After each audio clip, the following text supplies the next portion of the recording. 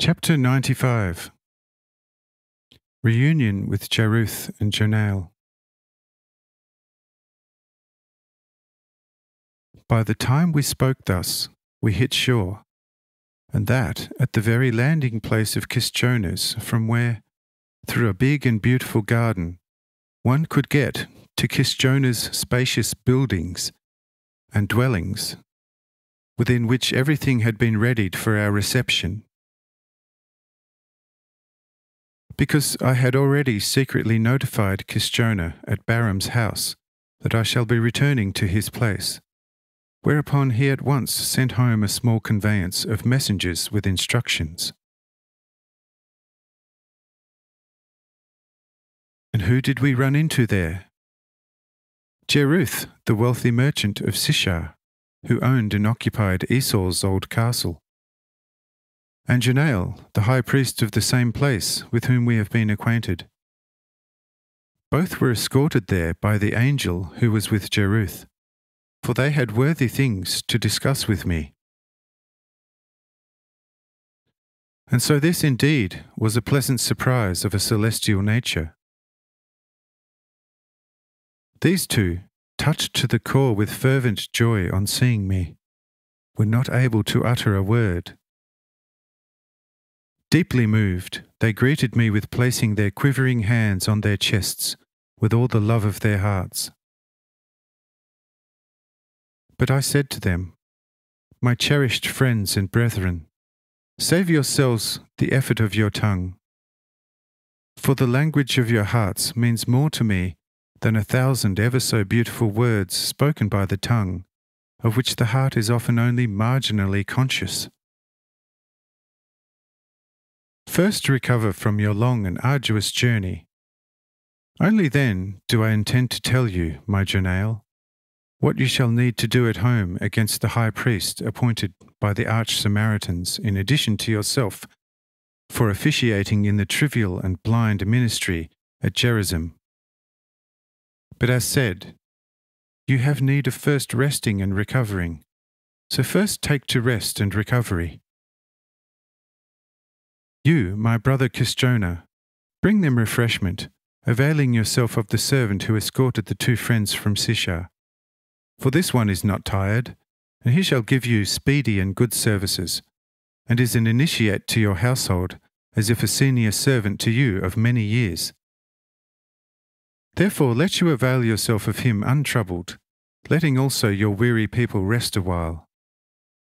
The day is indeed coming to an end, yet it shall not be retarding your household if the weary ones retire a little earlier than usual, for this servant shall adequately substitute for them all." Says Kisjona, "That all things are possible to you, O Lord, of this I am vividly convinced, and of a faith quite like unto Ahab's, our young Pharisee. But how this delicate boy rather than youth can not only carry out the many tasks still remaining, then serve us several hundreds as well. This, O Lord, although not doubting in the least, nevertheless baffles me exceedingly." I said, "Friend, at home you are short of milk, cheese, and butter, whereas you have an abundant supply on your Alps. Let all your supplies first be brought down from the Alps by this servant. It serves you better if your supply is here rather than in the mountains, which shall be skimmed by a horde of wild Scythians overnight to spy them out for robbery." Says Kisjona, "Ah, I am catching on. This boy is probably one like those three who served us in the Alps." I said, "Well, yes. Only ask and speculate no more, or it shall be too late." Kisjona quickly moves over to the youth to ask him amicably. Says the youth, "Let you not be troubled, dear friend of my Lord and God. It shall all be fixed in a few moments, because with me, here, there, or anywhere is all the same, and although I am one of the feeblest, the entire earth has to shake under the power of my feet. Kisjona was exceedingly astonished at such talk, being unable to imagine such possibility, and in his amazement hardly noticed that with these words the youth had left the room to attend to his errand. Kisjona, however, had not yet done with astonishment, and was about to ask me how such were possible, when the youth already stood before him supple, saying with a smile, "Well now, you are still pondering over how such is possible, and see, I already have it under control. Even that which your scribes did not manage to record at the busy tolls today, notwithstanding their laboriousness, I managed to fill in, so that they now have leisure and are unengaged."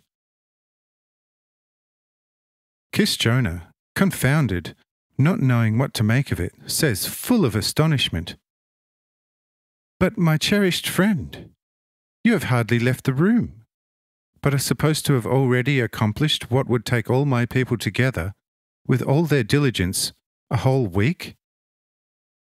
This seems just a shade unbelievable to me. You would need to have 1,000 hands and the speed of lightning." Says the youth, "Well, then go out and be convinced."